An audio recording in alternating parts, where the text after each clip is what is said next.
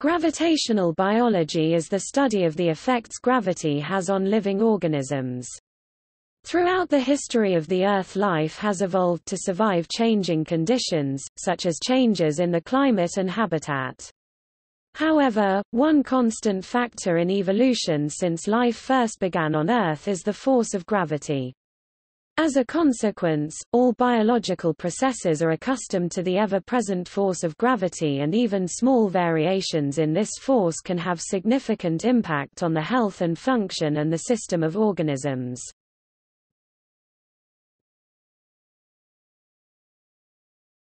Topic: Gravity and life on Earth. The force of gravity on the surface of the Earth, normally denoted g, has remained constant in both direction and magnitude since the formation of the planet. As a result, both plant and animal life have evolved to rely upon and cope with it in various ways.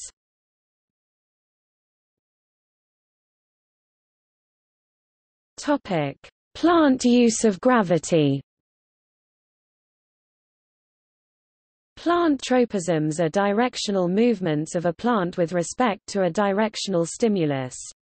One such tropism is gravitropism, or the growth or movement of a plant with respect to gravity. Plant roots grow towards the pull of gravity and away from sunlight, and shoots and stems grow against the pull of gravity and towards sunlight.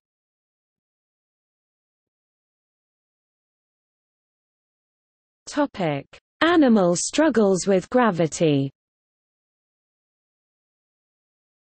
Gravity has had an effect on the development of animal life since the first single-celled organism. The size of single biological cells is inversely proportional to the strength of the gravitational field exerted on the cell. That is, in stronger gravitational fields the size of cells decreases, and in weaker gravitational fields the size of cells increases. Gravity is thus a limiting factor in the growth of individual cells. Cells which were naturally larger than the size that gravity alone would allow for had to develop means to protect against internal sedimentation. Several of these methods are based upon protoplasmic motion, thin and elongated shape of the cell body, increased cytoplasmic viscosity, and a reduced range of specific gravity of cell components relative to the ground plasma. The effects of gravity on many celled organisms is considerably more drastic. During the period when animals first evolved to survive on land, some method of directed locomotion and thus a form of inner skeleton or outer skeleton would have been required to cope with the increase in the force of gravity due to the weakened upward force of buoyancy.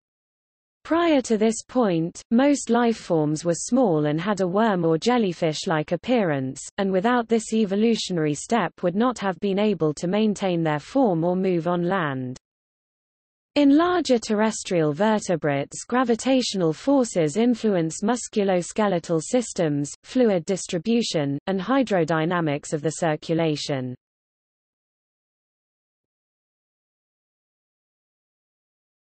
Topic: Gravity and life elsewhere. Every day the realization of space habitation becomes closer, and even today space stations exist and are home to long-term, though not yet permanent, residents. Because of this, there is a growing scientific interest in how changes in the gravitational field influence different aspects of the physiology of living organisms, especially mammals, since these results can normally be closely related to the expected effects on humans.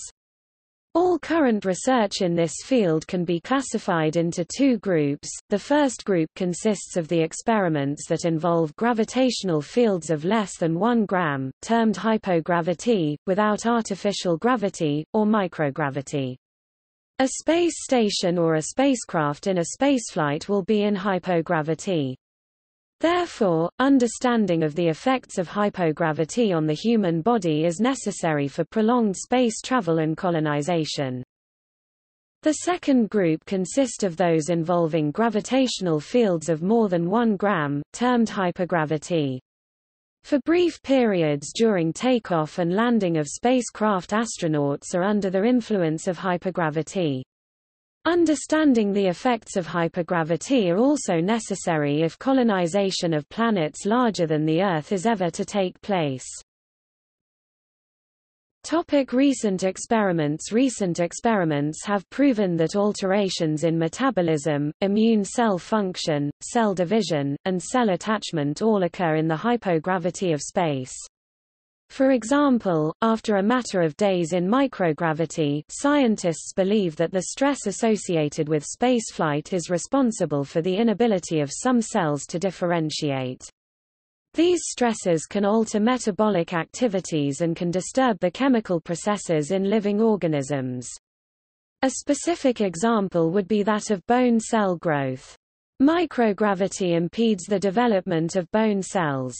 Bone cells must attach themselves to something shortly after development and will die if they cannot. Without the downward pull of a gravitational force on these bone cells, they float around randomly and eventually die off. This suggests that the direction of gravity may give the cells clues as to where to attach themselves.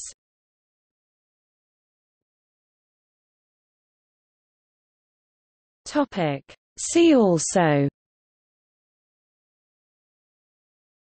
astrobiology, cell biology, gravitation, space colonization, space exploration.